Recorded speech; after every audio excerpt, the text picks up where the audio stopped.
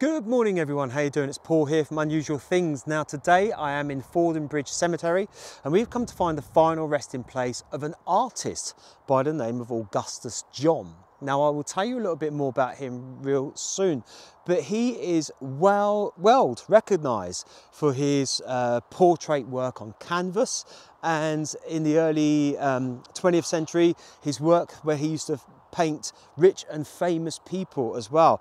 If you're into your art, you may know who he is. I'm not really into the big art scene. I don't really know much about it. I would love to be a creative artist. Sadly, with a pencil and a pen or a paintbrush, I'm not. I can be creative in other ways, of course, like bringing these videos. I hope they're creative for you. But yeah, so if you know anything about him at all, always leave your comments down below. We're going to find his final resting place. I'll tell you a little bit more information about him real soon. And it's quite cold and chilly today.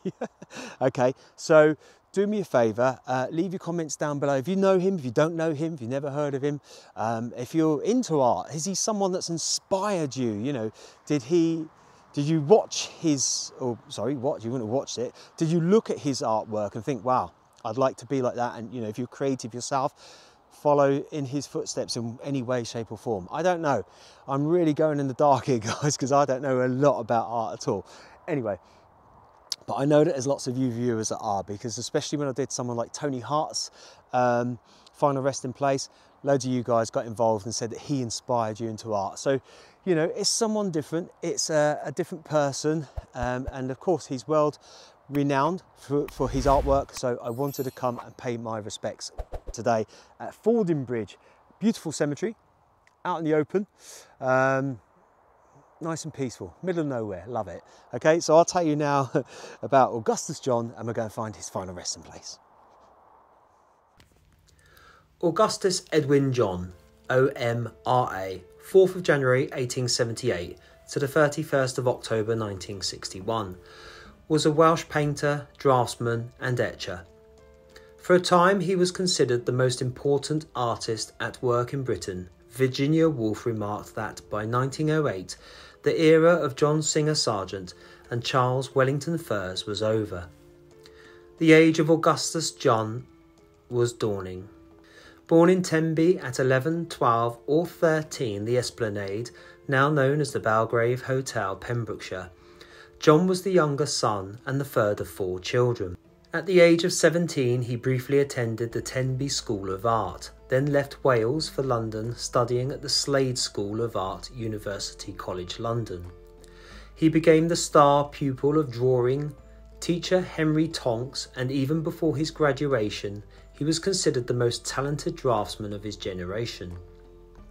In 1897, John hit submerged rocks diving into the sea at Tenby, suffering a serious head injury. The lengthy convalescence that followed seems to have stimulated his adventurous spirit and accelerated his artistic growth.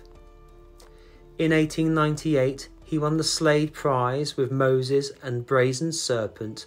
John then studied independently in Paris, where he seems to have been influenced by Pierre Puvis de Chavannes. In February 1910, John visited and fell in love with the town Martigues in Provence, located halfway between Arles and Marseille, and first seen from a train en route to Italy. John wrote that the Provence had been for years the goal of my dreams, and Martigues was the town for which he felt the greatest affection. With a feeling that I was going to find what I was seeking, an anchorage at last, I returned from Marseille and, changing at Pas des Lances, took the little railway which led to Martigues. On arriving, my premonition proved correct. There was no need to seek further. The connection with Provence continued until 1928, by which time John felt the town had lost its simple charm, and he then sold his home. For a time shortly after his marriage, he and his family, which included his wife Ida, Mistress Dorothy McNeil, and John's children by both women, travelled in a caravan in gypsy fashion. Later on, he became the president of the Gypsy Law Society, a position he held from 1937 until 1961, at the time of his death. By 1913, John was successful enough to commission a new home and studio at Mallard Street, Chelsea, from architect Robert van de Hoef. In December 1979, John was attached to the Canadian Forces as a war artist and made a number of memorial portraits of Canadian infantrymen. The result was to have been a huge mural for David Beaverbrook, and the sketches and cartoon for this suggest that it might have become his largest large-scale work. However, like so many of his monumental conceptions, it was never completed. As a war artist, John was allowed to keep his beard. According to Wyndham Lewis, John was the only officer in the British Army except for the King who wore a beard. After 2 months in France, he was sent home in disgrace after taking part in a brawl. Lord Beaverbrook, whose intervention saved John from a court-martial, sent him back to France, where he produced studies for a proposed Canadian War Memorial picture, although the only major work to result from the experience was Fraternity. By the 1920s, John was Britain's leading portrait painter.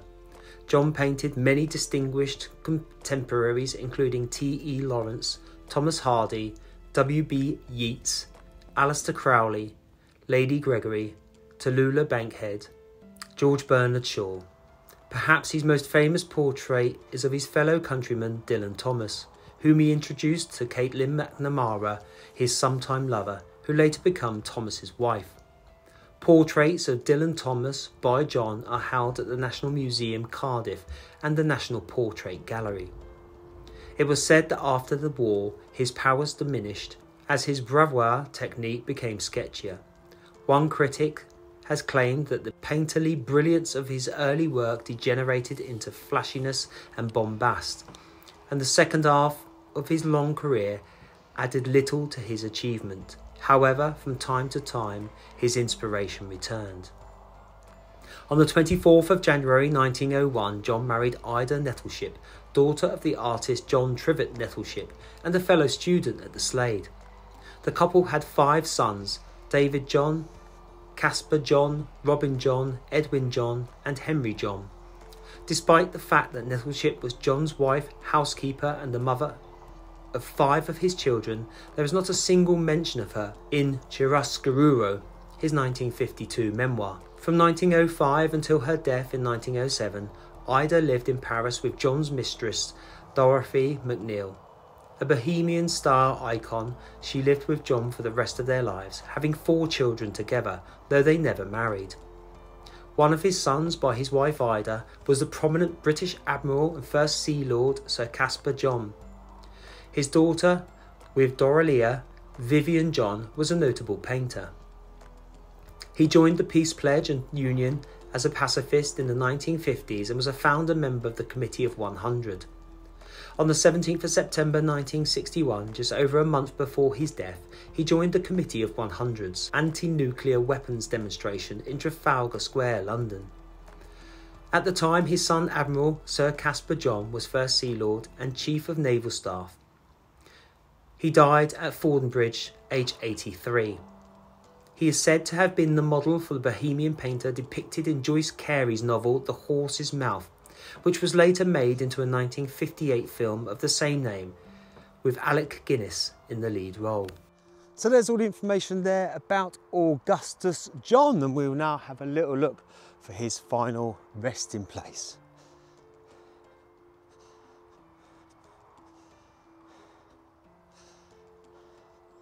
Okay, so I've been having a good look around, and you know what?